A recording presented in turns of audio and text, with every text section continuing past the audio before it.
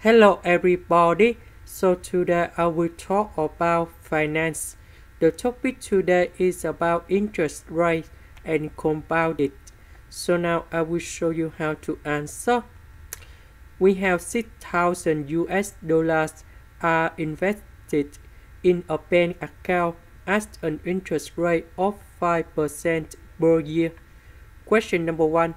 Find the amount in the bank after 14 years, and this is about annually. So that should be about 6,000.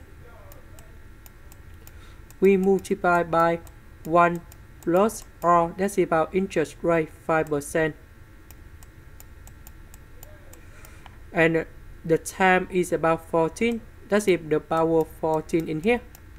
We calculate about this one, and we will have about 11,879.59. And this is the answer for question number 1. Question number 2, this is about quarterly. So we have 6,000.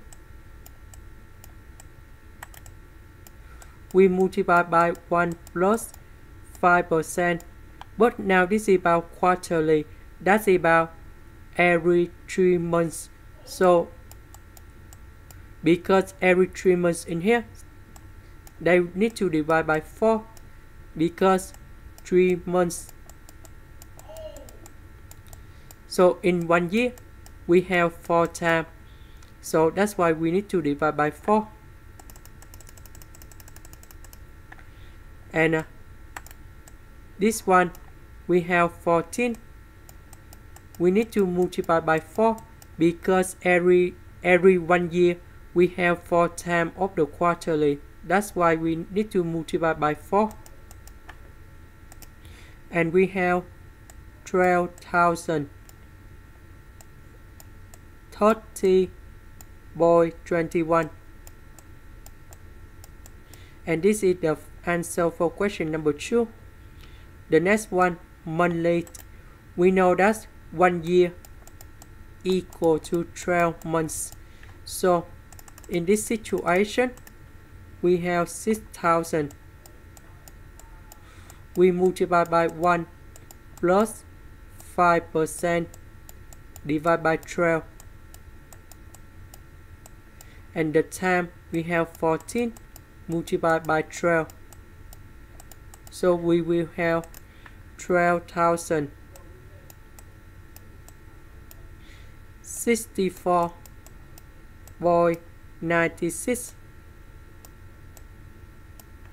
The last one, continuously.